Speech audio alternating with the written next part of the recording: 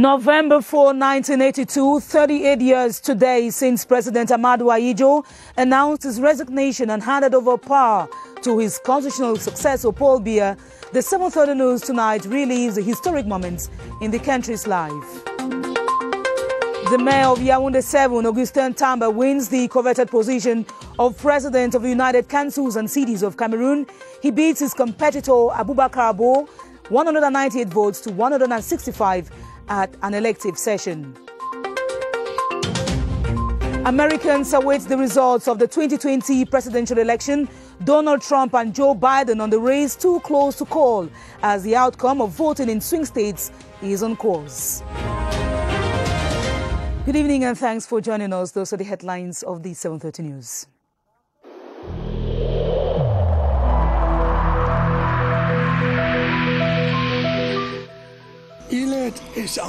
Each of us must comply with the measures that have been taken.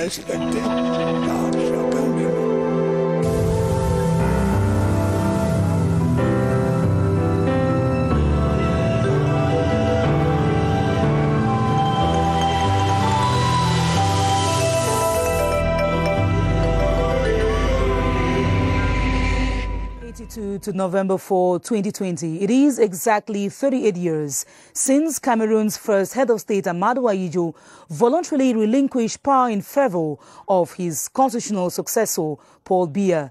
2 days later, President Paul Biya acceded to the helm of the state in perfect legality and in accordance with the Constitution. Chief Unity Palace correspondent Ashunienti provides a reliving of the historic moment.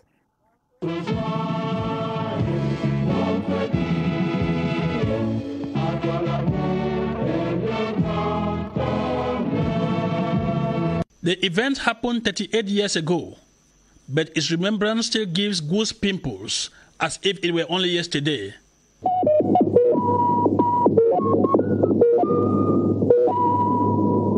At 8 p.m. on this November 4, 1982, the political quietude of Yaoundé just blew out like a candle in the wind, shattered by an unexpected announcement that sounded like a thunderbolt. Camerounais, mes chers compatriotes, j'ai décidé de démissionner de mes fonctions de président de la République unie du Cameroun. Cameroon's first president, Ahmadu Ahidjo, took the nation by storm, suddenly announcing his resignation from the office and his desire to transfer power to Paul Biya, whom he described as his constitutional successor. The population was stupefied, panic-stricken, and feared for the worst. This was partly because the name Ahidjo had become synonymous to Cameroon, and many hardly conceived the existence of the country without him. This uncertainty could also be explained by the relatively limited knowledge about the incoming president, Paul Biya, whose modesty and discretion had shielded him away from the public eye. Le journal démarre à 20h22. This man, Jean-Claude Otto, was a journalist who presented the 8 p.m. newscast on radio in which the president's resignation was announced. We were kind of worried, he says. Our ties were not properly knotted. Our shirts were rumpled. It was an atmosphere of excitement in the newsroom. First, stupefaction, excitement, stress, and for us, we were proud to have a feeling that we were about to make history. D'avoir le sentiment que nous allions faire l'histoire. But these initial misgivings soon melted into emotional attachment and fascination when the man who was clearly à la mode made his first contact with the public. That Saturday morning, not in the habitual gandura Cameroonians had become used to, but in a customized 6-piece suit. It was a veritable histoire d'amour, showcased in the popular clamor that accompanied the new president from the National Assembly to the Unity Palace. It is at that point that the Biya charm and charisma started becoming a phenomenon. The transfer of political power itself was clean in respect of republican legality and constitutional exigencies. Very quickly, Paul Biya rolled out what was to be his political mantra, standing on 5 pillars: rigor, moralization, democracy, social justice, and diplomatic outreach. Since then, with his hands steadily on the rudder of the ship of state, Paul Biya has continued to steer Cameroon onto safer shores. And on the extreme instructions of the head of state, President Paul Biya, Prime Minister Joseph John Goodtey has arrived in the southwest region where he is expected to personally represent Paul Biya at the official burial ceremony of the 7 school children murdered last October 24 in Kumba. He was received upon arrival today by Southwest Governor Bernard Okalia-Bilai. Christian Chatham reports. It was 20 minutes past 4 p.m. this Wednesday when Prime Minister Joseph John Goodtey's convoy crossed the Mongo Bridge and he officially set foot in the southwest. He was received at the foot of the bridge by Southwest Governor Bernard Okalia-Bilai and a host of other administrative personalities.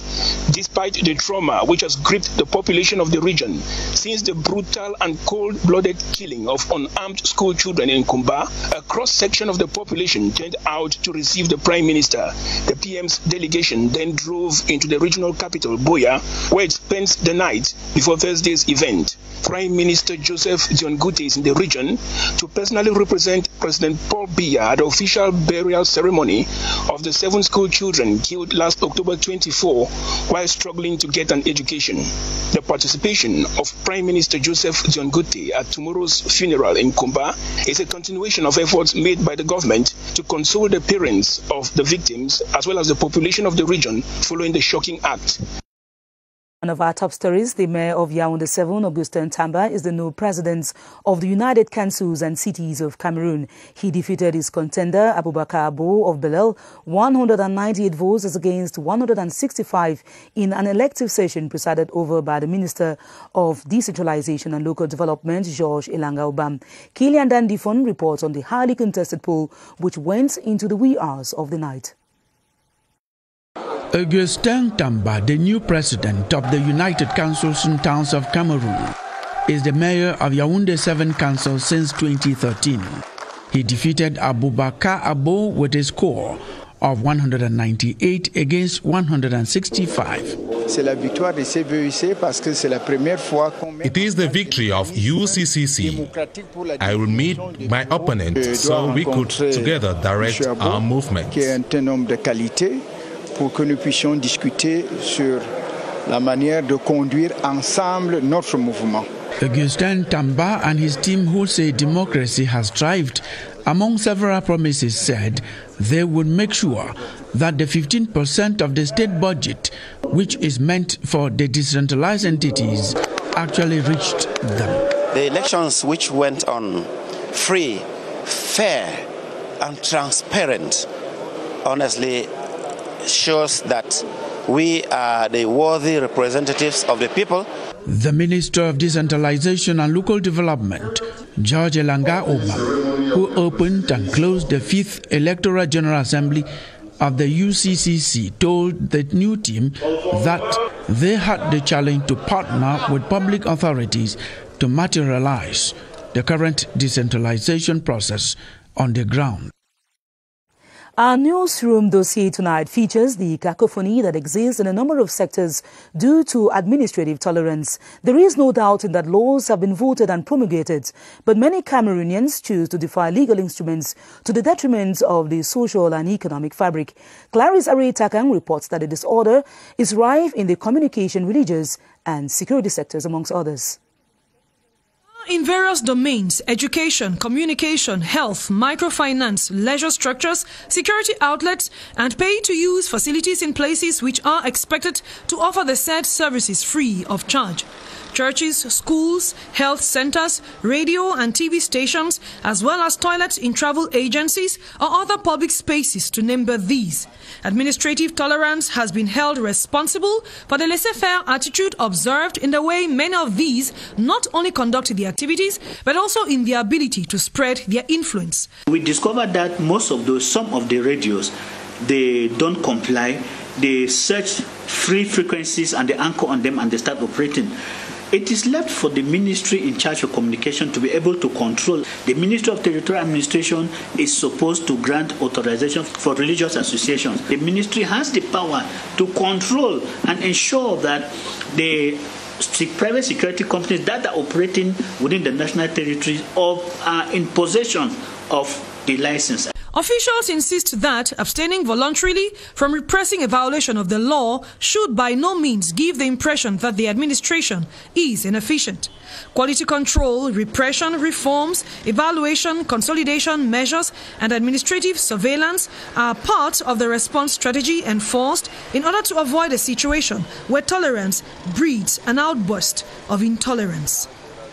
It is an obligation for citizens to abide by the laws of the land as well as international conventions their countries have adhered to. Failure to do this exposes them to sanctions, as respect for state authority is a prerequisite for development in every modern society. Joyce Kimbi Fuaju reports. Shunning chaos and anarchy in a modern society, like what is being observed in Cameroon, largely depends on its compliance with existing standards and regulations. Compliance to regulations put in place by a state should be respected by all and sundry. A society without regulations will be a chaotic society. To be effective, punitive measures are indispensable to call the population to order.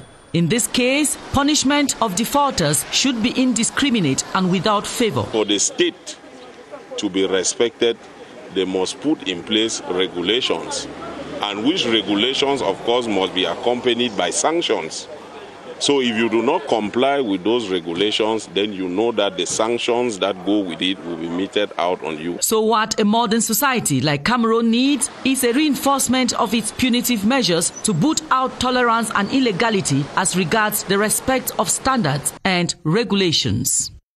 In other news, defamation, harassment and data theft constitute the threats users of Cameroon's cyberspace are exposed to. To check these vices and assure cyber security, ICT experts and other stakeholders are brainstorming in a 3-day national forum on the theme National Cyberspace and Security Challenges. Yoti Kalelisonga reports on the official opening presided over by the Post and Telecommunication boss, Minette Libom Liliking. No one knows it all, ICT experts at this forum say, as it takes everyone's participation to keep Cameroon's cyberspace secure. You have to collaborate with all the stakeholders if you want to fight successfully this phenomenon. So what we need to do is to get involved, everybody. One of the themes highlighted here listed crimes such as defamation, data leaks and identity theft as the most recurrent threats on the internet. The main problem is that population look like they are not enough aware of the danger of cyberspace. We have joined a lot of experts to see how we can better elaborate operational strategies to fight against cyber criminality. The curtains have been rolled. With a break from brainstorming, the participants move to the various stands where some cybersecurity experts showcase their skills for an appraisal. The Social Dialogue Consultative and Follow-up Committee is pushing for a decent working environment for employees of both the formal and informal sectors. This is during the 26th and 27th sessions with focus on social peace in Cameroon, violence at work and the collaboration between administrative authorities and social partners. Yoti Kalelisonge once again with the details. Leads to the Social Dialogue Consultative and Follow-up Committee for making decent work a priority. In the first semester of this year, their negotiations with stakeholders of some enterprises helped prevent 37 strikes. 15 new trade unions have also been created. Our committee is an essential tool that has shown proof of its efficacy and that continues to work for everyone's interest with your respective contribution. This encounter centers on social peace, the most preoccupying issue being the relationship between officials and trade unions. The relationship between us right now is tense. Thus, a presentation on the collaboration between administrative authorities and social partners for the preservation of social peace. It highlights that such collaboration is important and has to be well understood by the different actors to create a balance sheet between the freedom of trade unions and challenges related to social public order. Meanwhile, the committee will continue with ongoing collective convention negotiations such that the demands are met. The accomplished diplomat and academician Maurice Kmer Kamga, elected judge of the International Tribunal for the Law of the Sea, has been celebrated by the Banjul community in Yaoundé. Praised for nearly 3 decades of practice in international justice, his candidature endorsed by President Paul Biya has been described as a diplomatic win by the president of the Banjul community in Yaoundé, Honorable Albert Quinche. Details in this report. A people proud to have as kinsman the judge of the International Tribunal for the Law of the Sea, Maurice Kmer Kamga, celebrate his achievements and his brilliant election. The 53-year-old expert in international law, with special emphasis on the delimitation of maritime boundaries, grabbed 157 of the 168 votes cast during last August's poll. A diplomatic gain for Cameroon and Africa. It was an election championed by His Excellency Paul Biya. The result is a victory for Cameroon and Africa, as I was the candidate supported by the African Union. The presidents of the Banjuls in Yaoundé, Honorable Albert Quinche, accompanied by friends and colleagues of the judge, applaud his exceptional qualities and pray him well as he begins a 9-year mandate at the International Tribunal for the Law of the Sea. Meantime, members of parliament are working towards providing alternate solutions to waste disposal in order to create green jobs. At the annual General Assembly of the Parliamentary Network on Circular Economy, led by Honorable Gerard Gala, the legislators outlined in the decentralization cutters as a remedy to environmental pollution. Details of the conclave at the National Assembly in this report.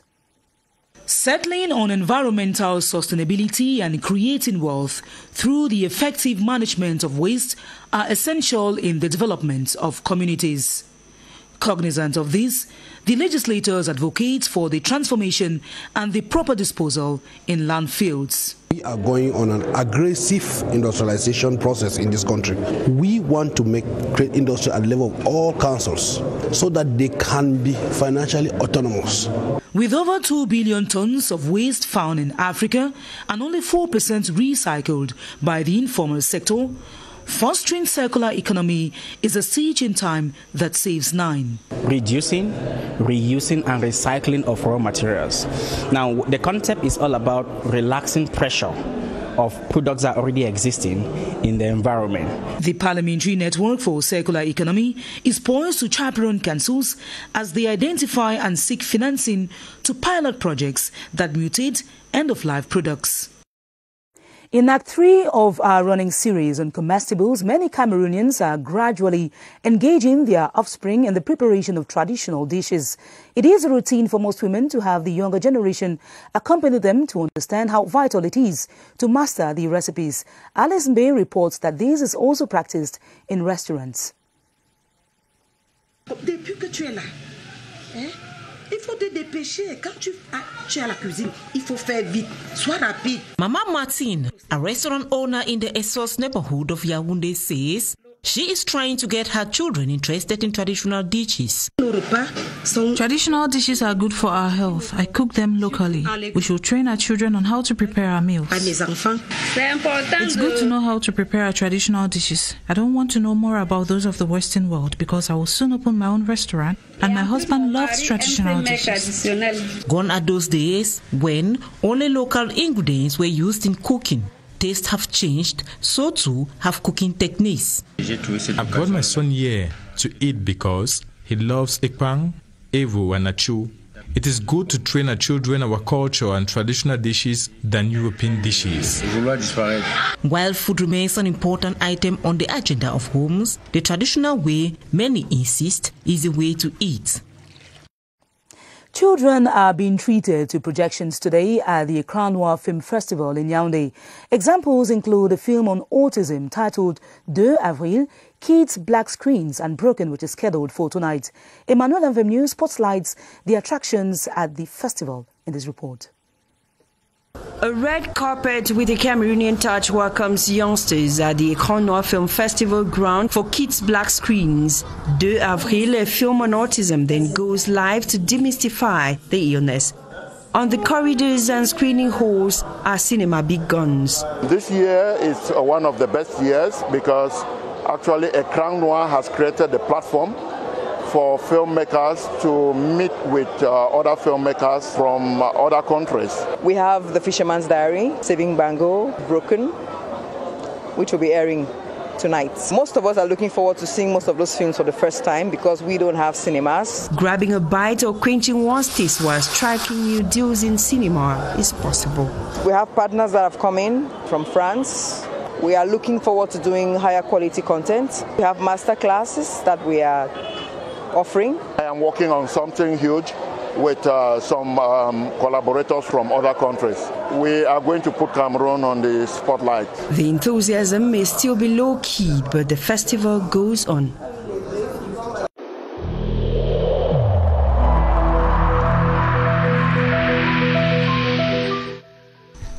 The wearing of face masks in public places will be mandatory until further notice.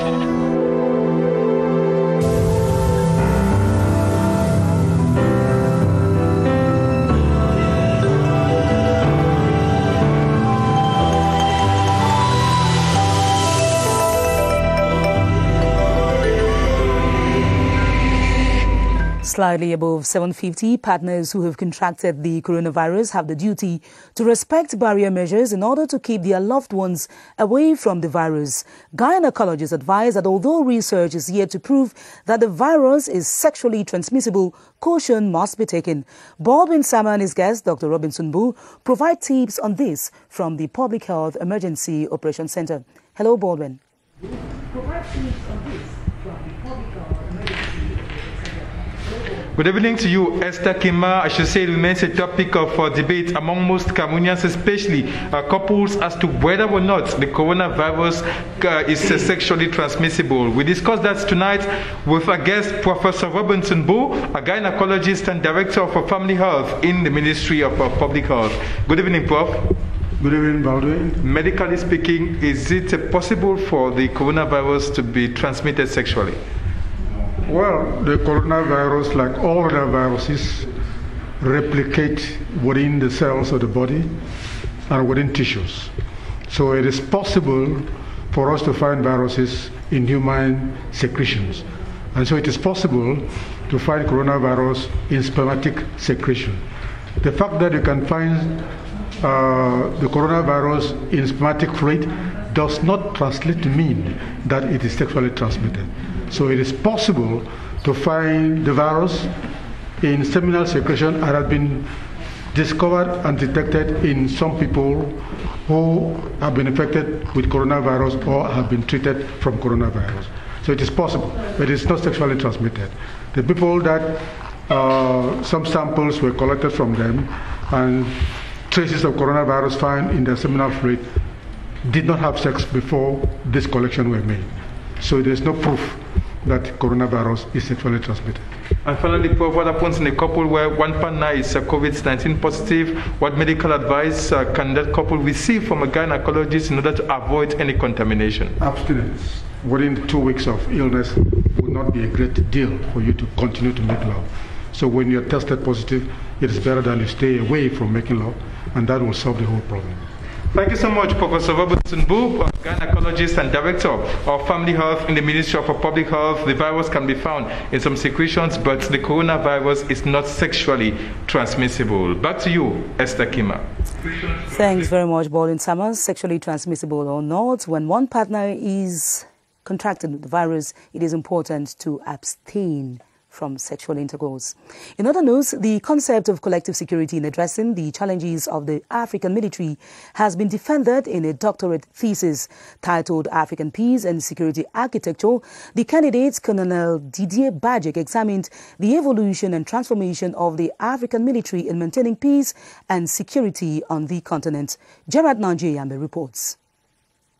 African peace and security architecture facing common threats is the focus of this doctorate thesis of Ace Military Colonel Didier Bajek. The candidate questions the inadequacy of the African defense and security policy. There are too many problems. It's necessary to all the head of states to have another way of seeing what's happening in Africa. It further suggests that the African military should not only be limited in maintaining peace, but should be involved in the reconstruction and development of Africa. He was able to show that we need to move to a defense structure which is continent-wide. There are certain failures from the original status of peace and security, so the military can now go to reconstruction and development of Africa. The work, which is divided into 4 chapters, earned the candidate a PhD in political science with specialty in geopolitics.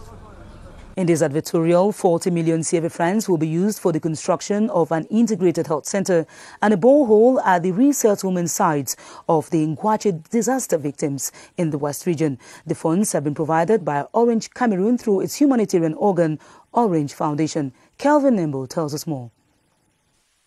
A wind of change, a wind of hope, blowing through the resettlement site of survivors of the Ngwache disaster, thanks to Orange Cameroon. A foundation stone for the construction of an integrated health center for victims and a borehole is laid on the first anniversary of the incident that claimed the lives of over 40 Cameroonians. It was important that they have all their basic needs met. You can't resettle a community and not give them access to healthcare, access to water, etc. So we came in with our contribution, which is to give them access to a health center, enabling them to easily take care of the health needs of their families. On the occasion, attended by traditional and municipal authorities, West Governor, accompanied by his close collaborators, praised Orange Cameroon for its countless efforts in supporting the Cameroonian government better the living standards of all citizens. We know Orange Cameroon to be that enterprise that is always there to work with government and give a helping hand to the needy. Orange Cameroon Foundation Secretary General said the #1 mobile telephone operator is on all fronts with a common mission, partner with the government to provide tailored solutions to all issues affecting Cameroonians from all walks of life. We've also set up 2 women's digital centers. Digital schools have been equipped with tablets, video projectors and educational content. The Orange Cameroon Foundation was established in 2009, and since then it has worked on basic education, healthcare for people with communication-related disabilities, professional training and culture. Orange Cameroon is determined never to get tired. Out of Cameroon, Americans are yet to know the presidents for the next 4 years following yesterday's presidential election. The result tally is going on. The overdue wait is blamed on the huge voter turnout through mail-in voting, largely used because of the coronavirus. Charles Ebune reports. At the turn of this century, back in 2000, it looked like this, a long presidential election proclamation scenario. The Trump-Biden race looks like the Bush-Al Gore match 20 years ago. Available partial results show the Democratic ticket leading with 238 Electoral College votes as compared to 213 for the incumbent president, Donald Trump. Your patience is commendable. The traditional West Coast and East Coast big states like California and New York remained loyal to Democrats, while Florida defended Donald Trump, but Republican stronghold Arizona went Democratic. At the Congress level, Democrats retained House majority and gained seats in the Senate. The complete electoral map will be drawn in the days ahead when battleground states like Wisconsin and Michigan publish their results to finally determine either a President Joe or Trump for the next 4 years.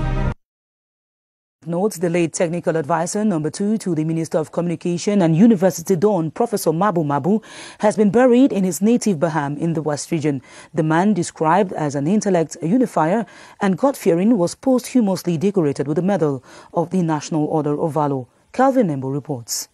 Their heart is heavy, for a great man with a great heart has been snatched by death, leaving his wife, children, family relations and friends in total despair. Difficult for his colleagues of the Ministry of Communication, where he served as Technical Advisor number 2 to the Minister, those of the Advanced School of Mass Communication, where he was a lecturer. I remember he was so open. Professor Mabu was always ready to be able to hold your hand and guide you along the path. During a special church service to pray for the repose of the soul of the father of 5, the officiating pastor enjoined mourners to constantly show love to their brethren as prescribed by God in the Holy Book. The fervent supporter of the CPDM party and nation builder, as described by Honorable Theodore Dato, who headed the CPDM delegation, was posthumously decorated with the Medal of the National Order of Valor by Upper Plateau SDO. Our main news was remembering Novembre 4, 1982. It is 38 years today since President Amadou Ahidjo announced his resignation and handed over power to his constitutional successor, Paul Biya. More news will be coming up at 8:30 p.m. with Adan Bala. I'll be back tomorrow at 7:30 p.m. God willing, stay tuned to our programs on the CITV. Good night.